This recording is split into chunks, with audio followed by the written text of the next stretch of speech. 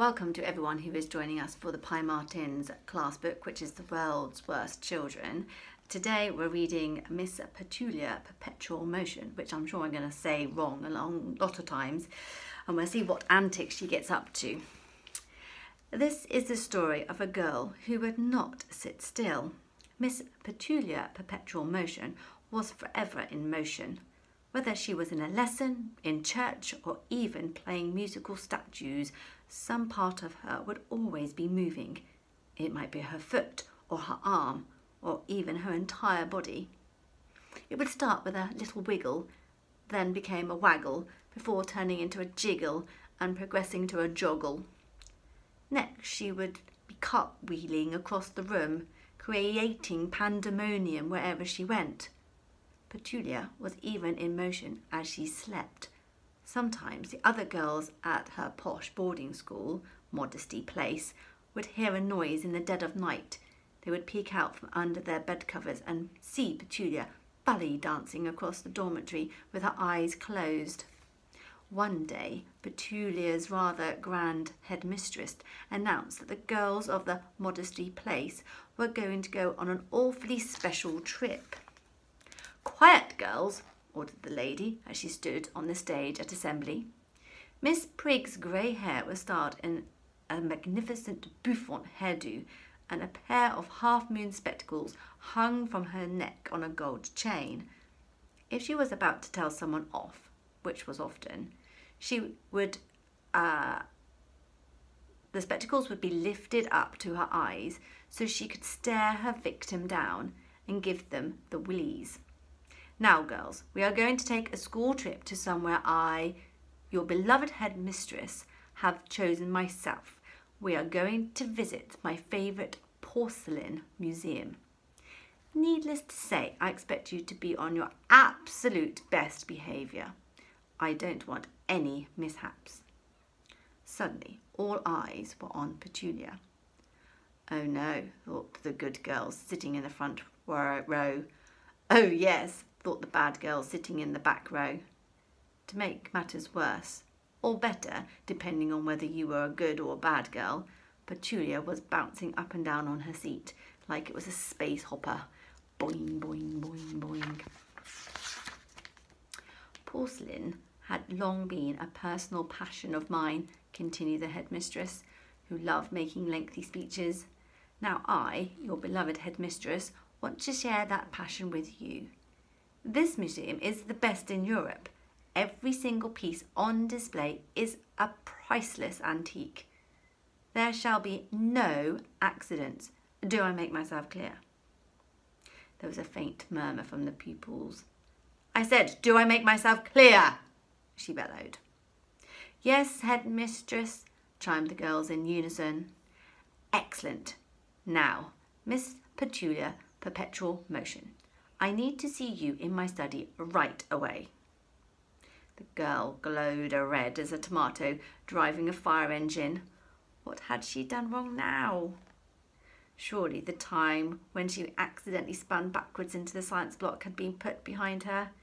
Yes, the experiment taking place that day went badly wrong.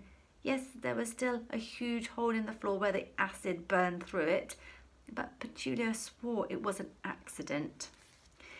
Yes, her triple jump on sports day became an octuple jump, taking it 8 different moves, as resulted in Petulia karate kicking the local mayor, sending him tumbling off the winning podium. But again, the girl insisted it was an accident.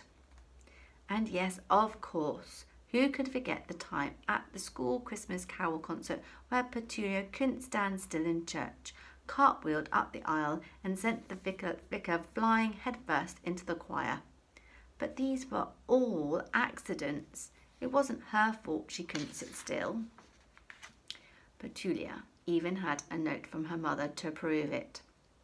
"To whom it may concern, my darling daughter, Miss Petulia Perpetual Motion, cannot stay still for more than a second. It is not her fault, so she must not be punished in any way if she causes damage to property, buildings, people, or animals.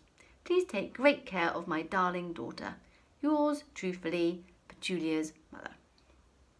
With some trepidation, the girl knocked on the door of the headmistress's study. Knock, knock, knock.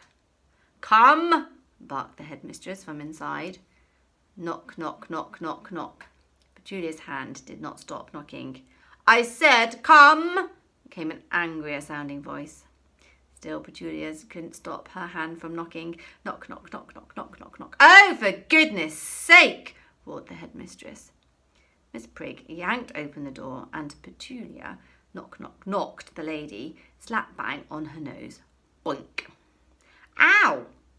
Sorry, Miss Prigg," replied the girl with a hint of a smile. It was amusing to see the lady fuming.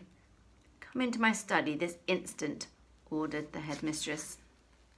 Petunia forward rolled into the room, which Miss Prigg always had kept spotless. In fact, an old cleaner was there at that moment, busily polishing some school trophies on a table. "You, out!" ordered the headmistress.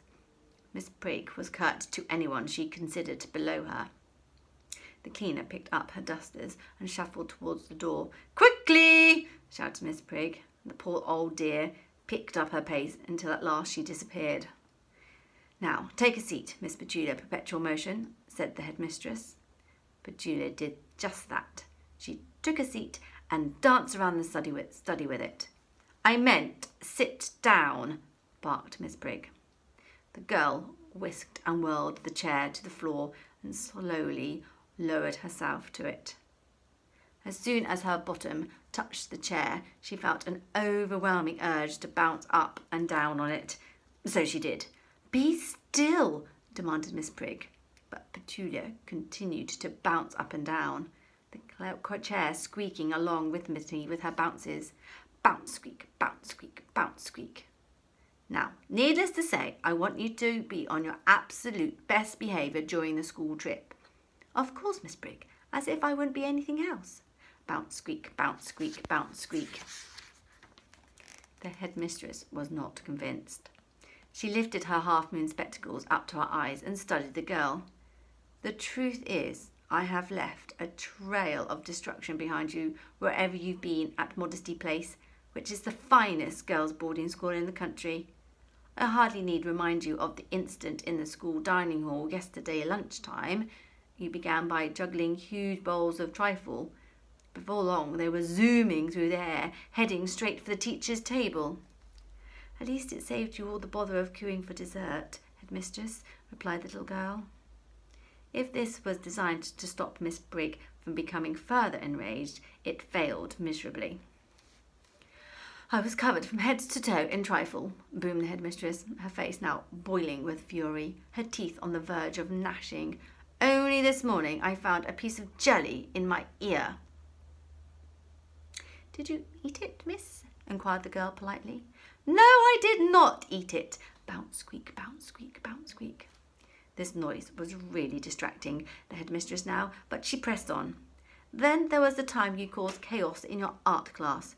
You jiggled and wiggled, and before you knew it, there was paint sprayed across the walls, windows and ceiling. Our art teacher, Miss Splurge, remarked that she actually rather liked it in the redecoration." The headmistress chose to ignore the smarty pants reply. "And the time when you managed to release all the lacrosse balls from the games cupboard. Miss Heff, your poor PE teacher, wobbled over and was carried off down the pitch on a sea of them." "I do hope they eventually find her," remarked Miss Petunia.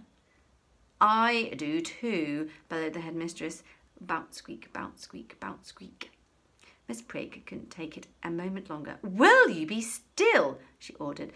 "Sorry, miss," muttered the girl. For a moment, Petunia was still, but the moment still soon passed. There was a wobble, then a wibble, ending up in a huge wobble.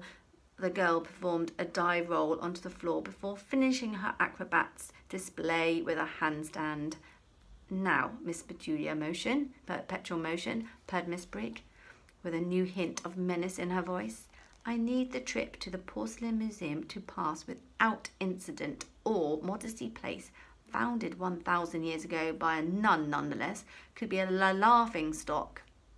"Of course, miss," said the upside-down girl, who was now scuttering around the headmistress's office on her hands like a performing poodle.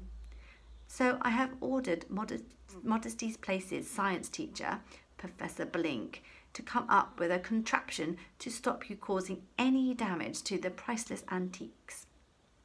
Miss Petulia Perpetual Motion did not like the sound of this at all. "I will be fine without it, thank you, miss," she said. The girl's legs were now doing scissor kicks.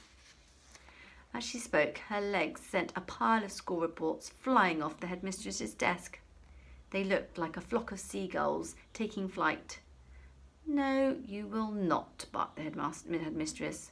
"What is the contraption, miss?" "Oh, you'll see," said Miss Prig ominously, desperately trying to pluck the sheets of paper from the air. "Now get out!"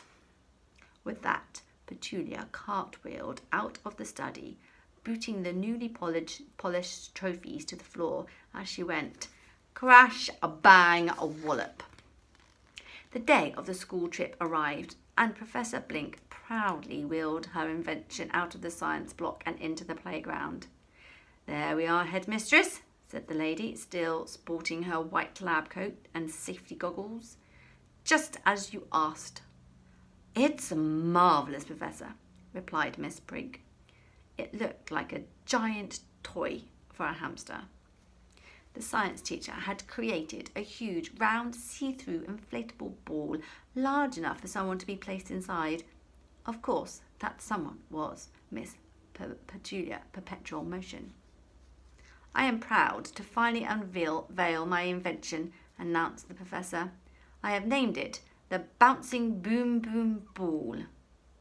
Is it destined to stop jiggling children all over the world from destroying everything in their paths?" "Keep it brief," ordered the headmistress. "We only like the sound of her own voice." Yes, headmistress," replied the science teacher hurriedly.